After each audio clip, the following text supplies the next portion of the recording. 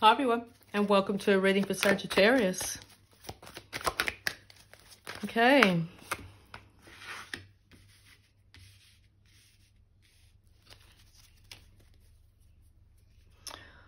Slow and steady's been winning the race for you. You really want to start from the ground up, and you're really keeping your eye on how you're manifesting in this world.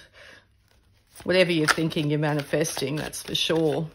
So when you get in times of confusion, or when something doesn't manifest exactly as you plan, it can sort of lead you in a bit of downtime, or particularly at night, you'll be thinking about it.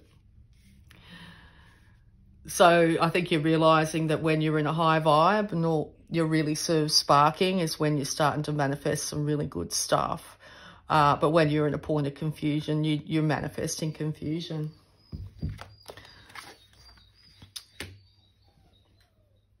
You could be turning your back to an earth sign here. It could be why the confusion is. But you certainly want to build up your stability to a point where you are feeling very grounded, which isn't unusual for a Sagittarius. You still have an inspiration to move forward. But unusually, you're moving forward slowly. And it could have taken you a long time to actually realise that you need to go a little bit slower. Popped over, yeah, because you're actually finding as you go a little bit slower and you're coming up with a better plan, you're actually becoming a lot happier. And a lot happier. It's going to lead to incredible happiness. That's for sure. Wow, that one just flew. Wow, the devil just flew onto the floor upside down. Yeah, you're getting control of it. Oh my goodness, this is fabulous, Sagittarius. Yes, you've seen how evil or negativity plays out in your world. You've seen how your thoughts can actually lead you to actually manifesting whatever you're thinking. And you've seen that you're turning it upside down. You're turning this negativity in your world, this chain to things and vices and all the darkness. You're turning it upside down. And it flew off the table, so we'll put it over there. It's like it's not welcome anymore in your world. You take that. I see it. It's up, you know. Thank you. Yeah, but in the upside down as well, it's like it's now it's gone. You see it, and you're finding you're happy again. This has been a huge shift. See, this could also be like the things of the world. You might have taken some time out here and grounded yourself, and you're feeling more yourself. You're feeling happy again. You're feeling inspired. You've got ideas are starting to flow back in again. This is fabulous. This is amazing. Yeah, any more advice? Yeah. You certainly could be thinking of things of the past here. As I said, possibly that earth sign. You could be thinking fondly of it. You could be also thinking how, you know, things had to change. And things change. That's what, you know, there's different cycles in life. Everything changes. Everything changes. And constant life is change, isn't it? Yes, you need to be very careful of someone.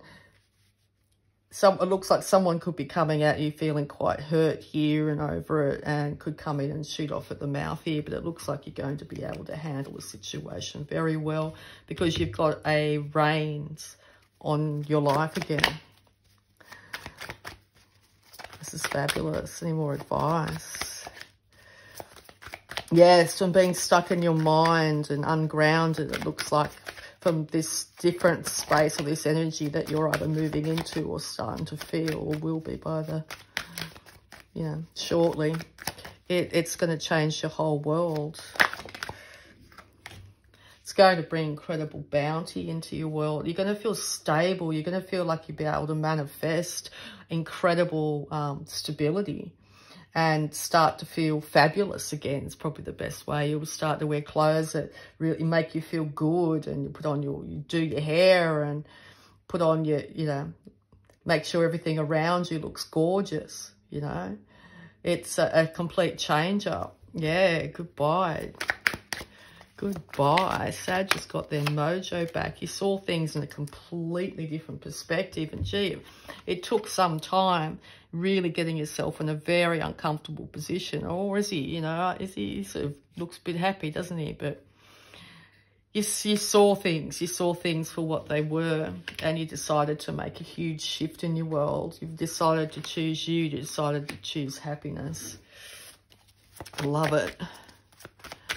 All right, any more advice for Sag?